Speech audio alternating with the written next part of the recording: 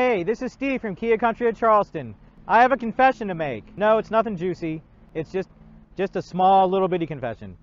So, I don't always drive a Kia. In fact, probably only half the time I drive a Kia. There's a number of reasons why. The number one reason is competitive research. Everyone thinks their product is the better or the best in our case.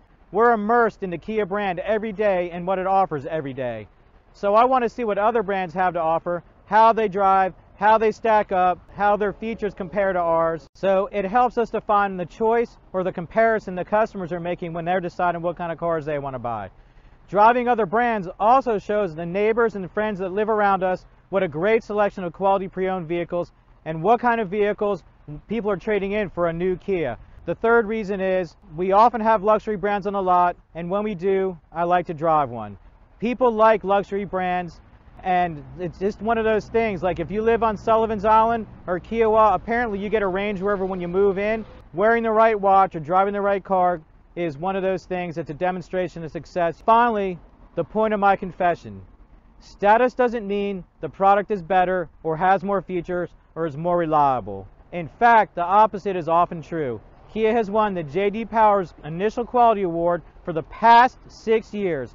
And with bona fide successes like the Telluride and the new Sorento, Kia offers far more value and quality in terms of features, technology, and reliability than virtually any of the competitors in their class or most of the luxury classes for twice the price.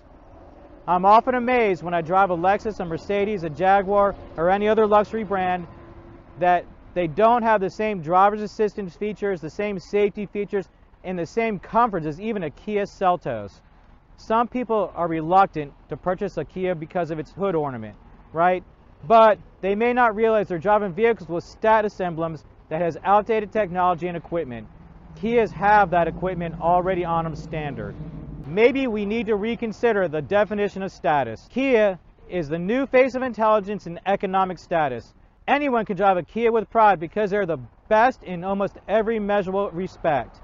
As evidence, the Kia Telluride has arguably been the most popular vehicle on the market since it debuted 2 years ago. It was the first SUV and the first Kia to win the World Car of the Year honors as well as the top industry awards all over the category.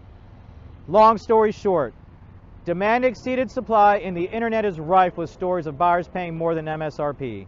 Even so, the Telluride represents a huge value advantage over all of its competitors, domestic or luxury. Maybe the days of German and Japanese domination are behind us. Korean engineering and prowess and ingenuity is quickly taking over with a stronger value proposition. I confess, I've waited a long time to be able to say that. Kias are great products, and maybe we need to consider them as our new status emblems.